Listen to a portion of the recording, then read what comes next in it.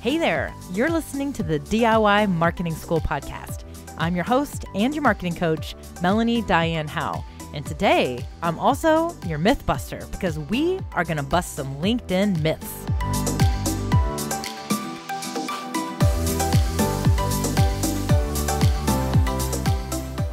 Well, hello there.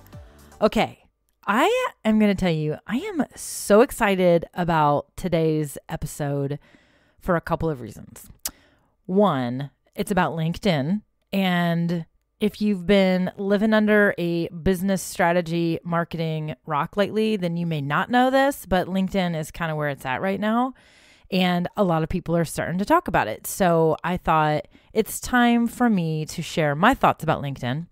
And also, just FYI, I am actually going to be doing a LinkedIn workshop.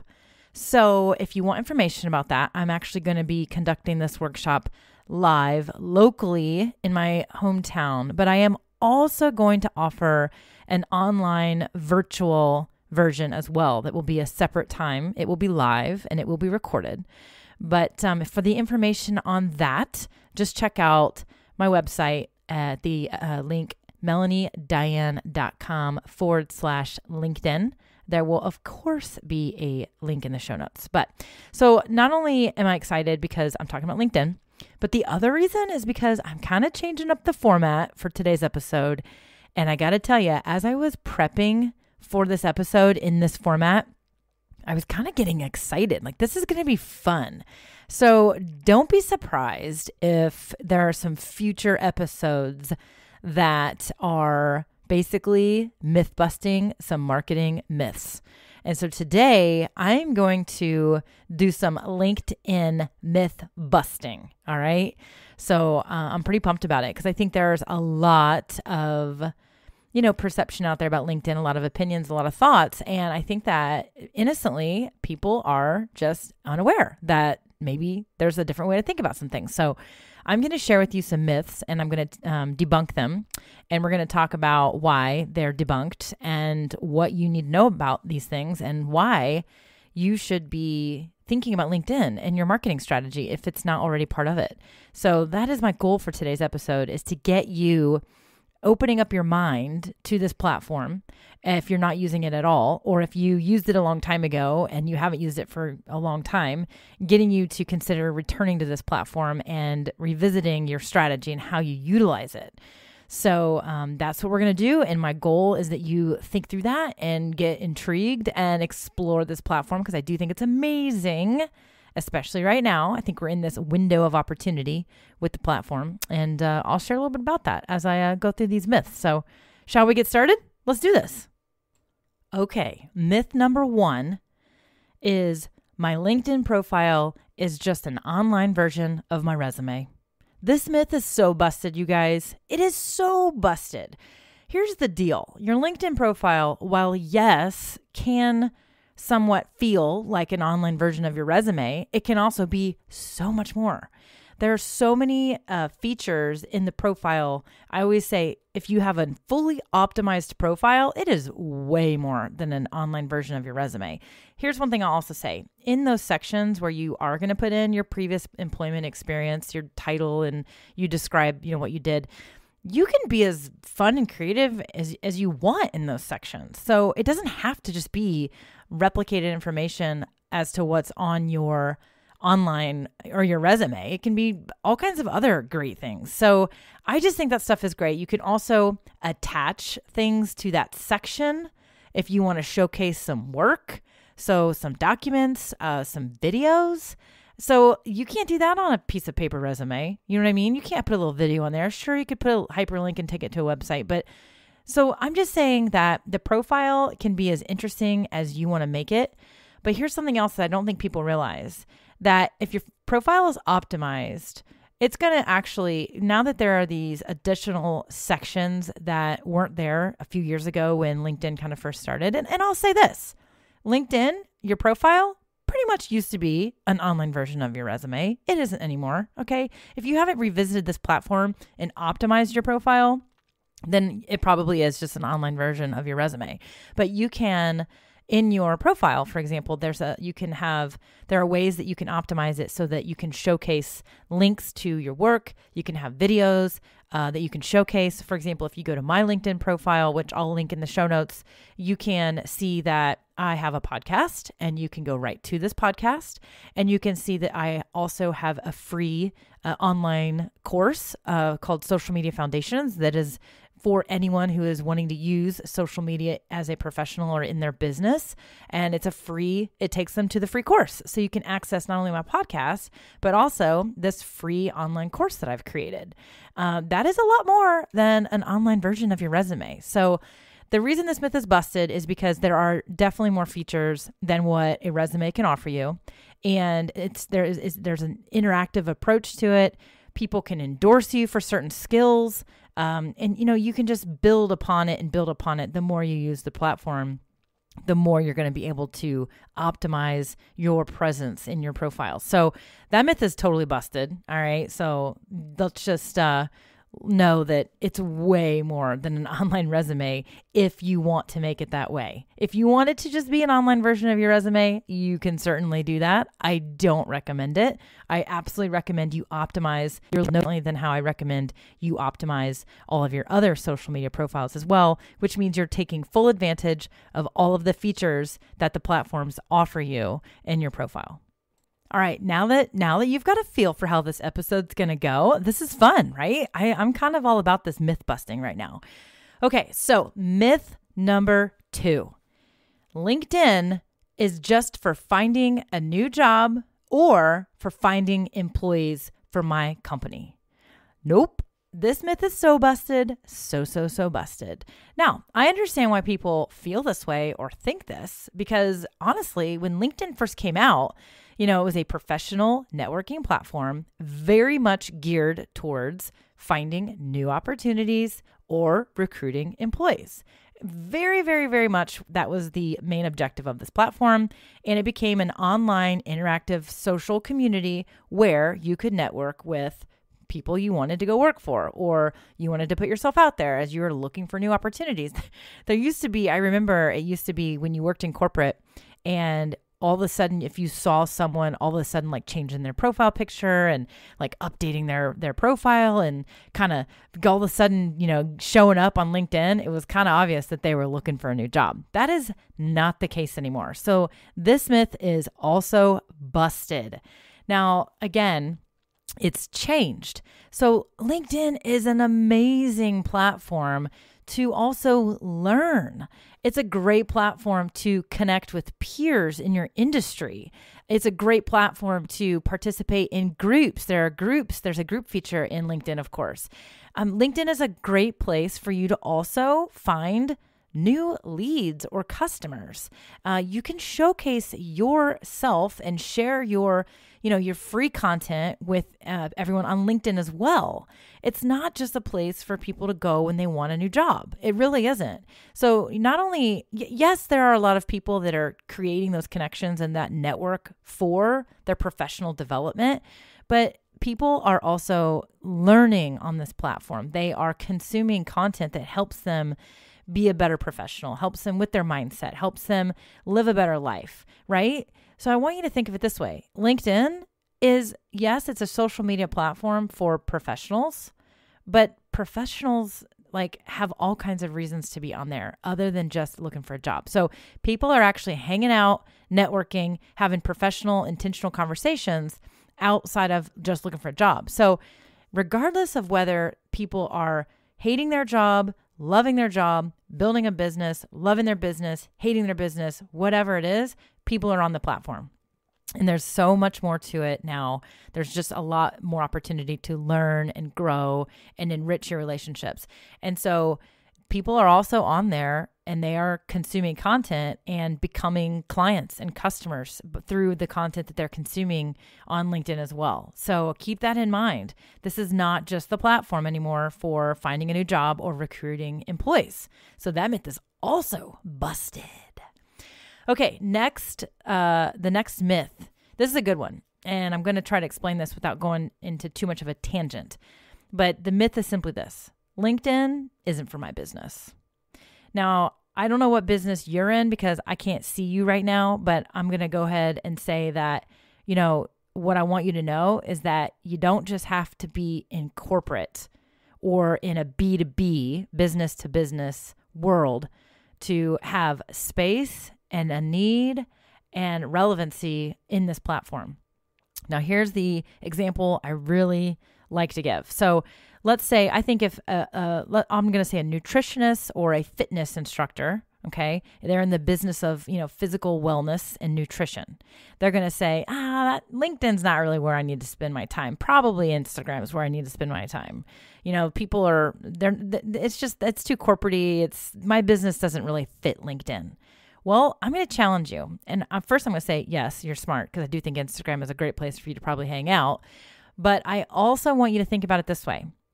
While traditionally that type of business probably didn't have a place on LinkedIn, that is not the case anymore because of the myth I already debunked, that people are not on there just to look for a job. They're on there to learn and grow, but they are probably they're professional, meaning they're not a stay-at-home.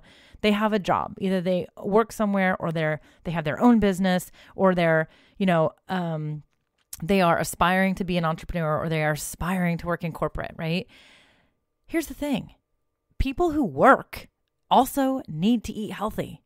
People who own businesses need to adopt a physical wellness mindset and regimen. People who are looking for jobs need to also be healthy and maybe also need to lose some weight and learn how to eat better. So the professional, the working person still needs your services, right? So LinkedIn, yes, there is a place for you in your business. So I will challenge you. I think that LinkedIn has room for almost every business professional, regardless of what you do. I think that you have to remember this. Think of it this way. It is a social media platform where professionals are talking and networking and learning and growing together. And, unless you are marketing straight up to a stay-at-home mother who literally does not work, does not want to work, does not have any desire to work, she's probably not going to be on LinkedIn. So if that's your target market, then in that situation, LinkedIn might not be for your business.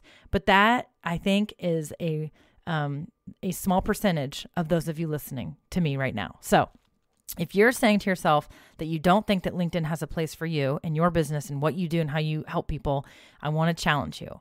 And I want you to remember that the LinkedIn is a bunch of professionals, a bunch of working people. Okay, when I say professional, I mean they are working. They are working either already or they are working towards working on something.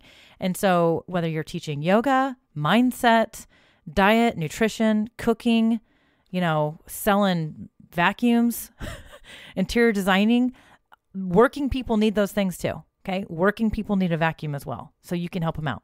Okay, that myth is debunked. Okay, moving on. This is a good one too. And this one especially applies. I love this one because I have kind of a crazy personality. Those of you that know me know that. So this one is, the myth is, I can't be myself on LinkedIn because it's just too stuffy. Ooh, this myth is also debunked. So I will challenge you again. I do think that the tone, okay, here's the deal. Back in the day, this probably would not have been debunked. It was very much a corporate space, corporate kind of tone of voice everywhere. And if you were kind of a goofy, crazy, silly, whatever, then it probably overall, you probably didn't fit in with the overall tone of how everyone else was interacting, right? So I used to actually, a long time ago, when I first started teaching social media, this was 4 or 5 years ago, 4 or 5 years ago. LinkedIn was still pretty much this just kind of professional networking, looking for a job type of network. And I used to have these pictures and I used to say, this is you. these are the social media platforms where you can be a little bit more personal, a little bit more intimate. And then these are the social media platforms. This is the tone of voice you might have on these social media platforms. And at LinkedIn, it showed like a picture of me in like, my blazer jacket and my super professional outfit with my, glasses on. I looked all kind of like librarian-ish almost. And then like the Facebook one and the Instagram one was me kind of being goofy in like my t-shirt and heels, right? Well, that is not the case anymore. I'm going to go ahead and say that is not the case anymore. Yes, I just made a fart noise on my podcast. So what are you going to do about it? You get the point. So here's the thing. You need to be you no matter what.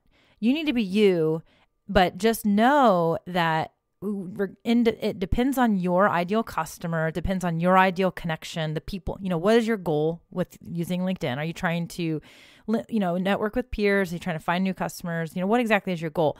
You need to show up in that way based on those goals.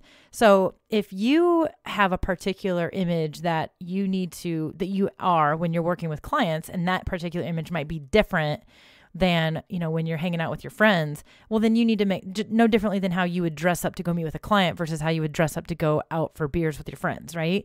You've got to understand that no differently than everything else you do in social media. But my point is that if you don't have those different tones or different styles based on what you're doing and who you're with, then just show up as you are. Show up how you would no matter what. So I want you, when you use social media, think of each platform as you're walking into a room, right? I like to use this analogy that, you walk into the Facebook room, it can probably feel pretty casual. It's with family and friends, right? You walk into the Instagram room, you're still with your family and your friends, but you're at this big concert with a bunch of other families and friends that are kind of interested in the same things you are. So there's a bigger crowd. Maybe you don't know everyone, but it's still pretty casual, pretty intimate. You're walking into the LinkedIn room. It might be that you're with your peers or you're going, you're learning with people that do what you do. But you're walking into a conference. Like, look at it that way, right? Like, how would you show up to a learning conference in your space? Or maybe you are putting on the conference for your clients. How would you show up in that situation? So, are you able to be in the exact same outfit in all places? That's up to you. And that depends on you, your own personal style, your own personal boundaries, and of course, your business and what those people expect of you, right? My point here is that there aren't really any rules. There aren't any templated rules anymore. It's not like you're showing up on LinkedIn for a job interview, right?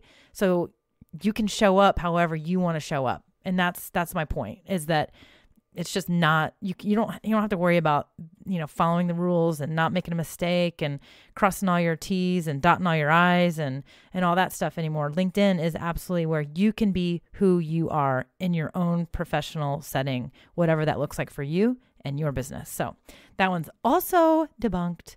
Okay, moving on to the last myth that I want to, I have two more myths. So this myth is LinkedIn is just a bunch of people trying to sell stuff. Okay, this one is debunked with a caveat. So here's the deal. LinkedIn is absolutely a place where there are people sharing all kinds of free content. I will tell you this. Rachel Hollis is on LinkedIn. Jasmine Starr's on LinkedIn. Gary Vee's on LinkedIn. Tony Robbins is on LinkedIn, and they're not selling anything. They're just sharing all the same amazing stuff that they share on their Instagram accounts, in their Facebook groups, in their email, if you get the emails from them, all the amazing teachings and free content that they're sharing everywhere else, they're also sharing on LinkedIn. They're not selling to you. Now, so you can get on there and not be a salesperson too. But there is a little thing that is kind of unique about LinkedIn. There are a lot of people that send some really terrible direct messages. Okay, so here's the deal. If you are going to get in this platform and you're going to get all up in it, you're going to have to be ready for the influx of, I don't want to go ahead and call them spammers because they're not really spammers. They're just really aggressive salespeople, okay? So you get a network request from somebody, you don't know them, whatever. You say, yep, I'm going to connect with them. Next thing you know, you're getting a message in your direct message inbox on LinkedIn, and it is like, hey, it's great to connect. let me share a little bit about myself. And then it's like this 3-paragraph with 4 hyperlinks to work that they do. And then it's them asking if you wanted to have a conversation or if you're interested. And some of these people, and I'll say people with air quotes because they're not really people. I think they're bots. I think they're robots sending these messages for them. If you don't respond, you'll get a follow-up email. Hey, wanted to see if follow up on my last message, yada, yada. You know what you can do? You can actually just say no thanks. And 90% of these people will be like, okay, great, no problem. Or they won't even respond to you. And if that happens, you can just disconnect from them if you want. If you don't like that approach, which personally I don't either, you can just know that this kind of comes with the territory. I don't know why these people do this. It is not effective. It certainly isn't effective on me. I'm going to guess that it's certainly not going to be effective on you either. There are definitely people who will send you a direct message after they connect with you, but you can tell when it's a robot sending a message versus someone actually looking at your profile, maybe commenting on some of your content that you've put out there, maybe commenting on something specific that they saw and actually genuinely wanting to connect with you. I have made some very good, genuine connections on LinkedIn from people who have, direct messaged me and wanted to connect about something very specific. I have had some really great relationships that have started to foster on LinkedIn, not with robots though. In fact, some people I even mess with them and I will respond to them. If it's so bad, I will actually respond to them and, kind of passive aggressively tell them what they're doing wrong and how much I don't like it. But, that's just maybe I'm having a day where I need to do that. I don't know.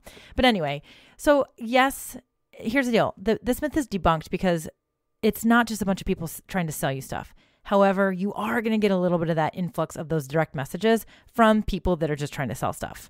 But that is certainly, I think that eventually LinkedIn will actually catch up to that and they will change something about the platform that will make that be less and less and less.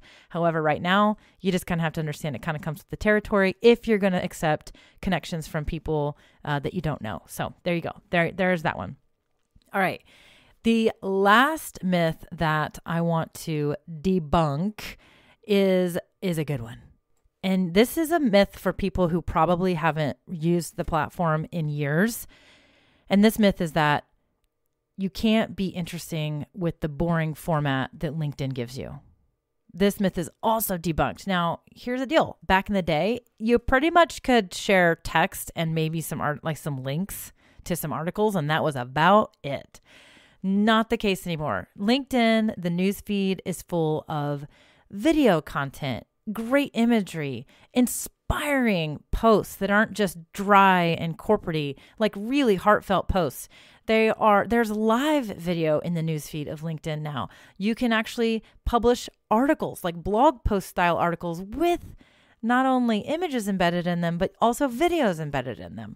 So there's just so much more to the platform now. They have really enriched the way that you can share content. You can absolutely be interesting and share your information with the world no differently than the ways that you share it on almost any other platform, social media platform that's out there right now. So imagery, videos are huge. Videos do very well. Live video they are in beta testing right now, only with a select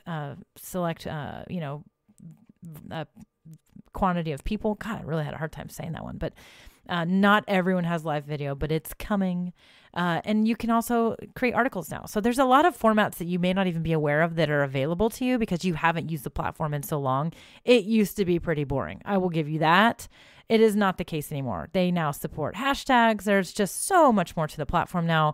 And so you can absolutely repurpose content and leverage the great things that you have to share and use the same strategy, a similar strategy that you're using in your other social media.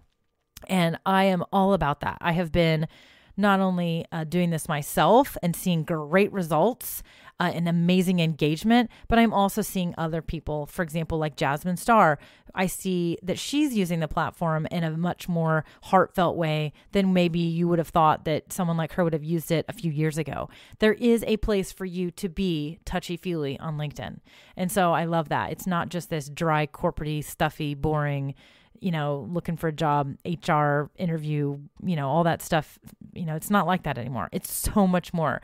And right now, because it is has been this sleeping giant, and it's now being utilized more, the algorithms are friendly right now. As I said in the beginning of this episode, we are in a window of opportunity. That window will close as it has on Facebook, as it is closing in Instagram. The algorithms are making it harder and harder and harder for your content to organically reach people. However, LinkedIn is not the case. Here's the other thing I really love about LinkedIn. People, when they're on this platform, they're a little more intentional.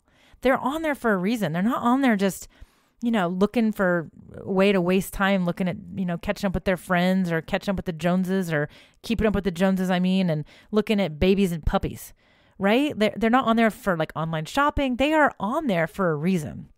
And so the mindset that they are in is actually more in the mindset frame to learn and to connect and to actually engage when they find content that is valuable to them.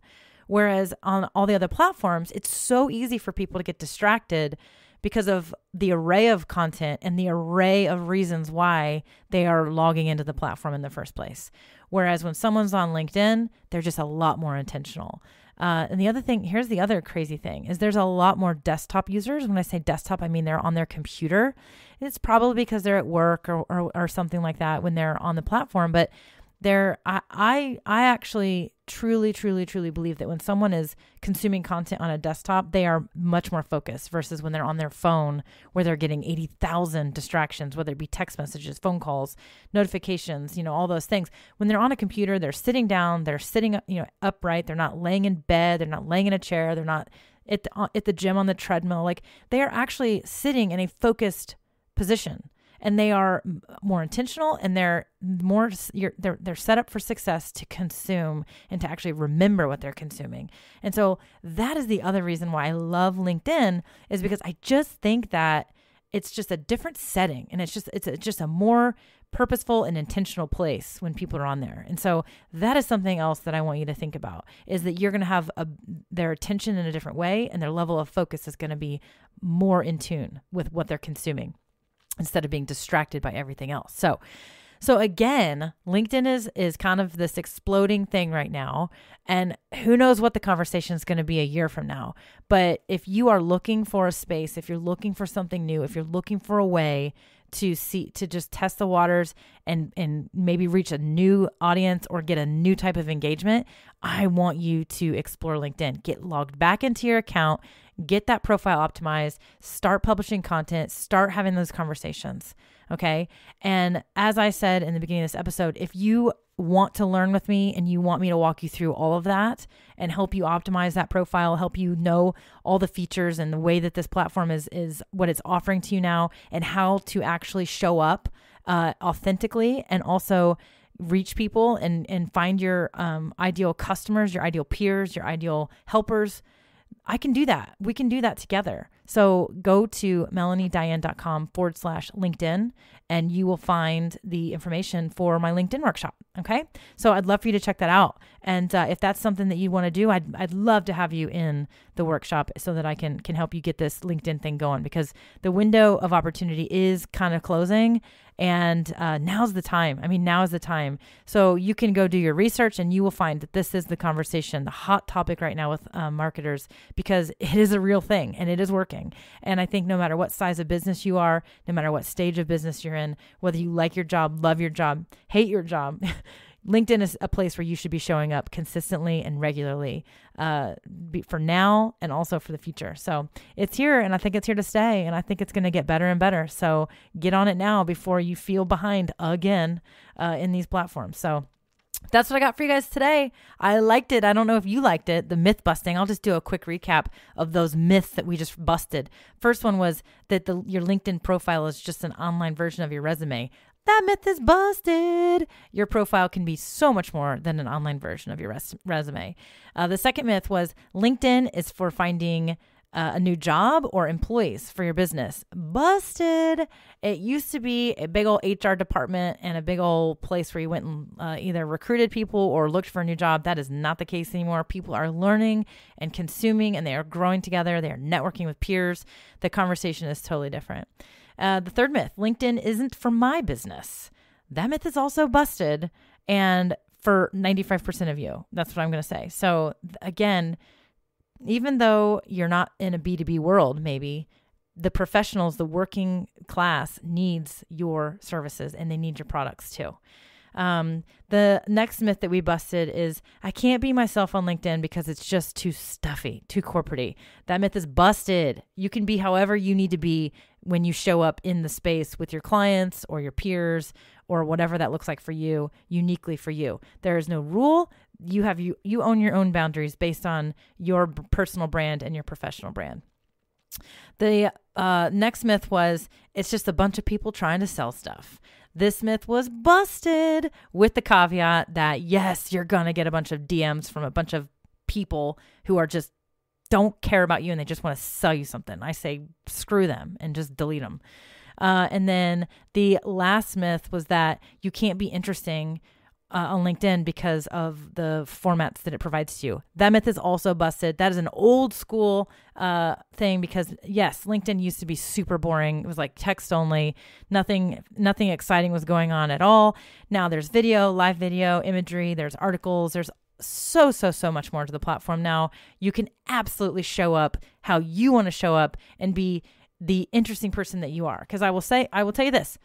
A business or an industry can be boring, but people are not. And you, my friend, are not boring. So no, this myth is busted. LinkedIn can help you be the person that you are and showcase that in your authentic and wonderful, beautiful way. So there you have it, my friends. Until next time, you are awesome. And I appreciate you so much for listening to this episode. I loved it. I love the myth busting. I think I'm going to have to use this format again because it is fun. So that's what I got. So you guys get out there, check out LinkedIn, and you know the rule. Go be awesome.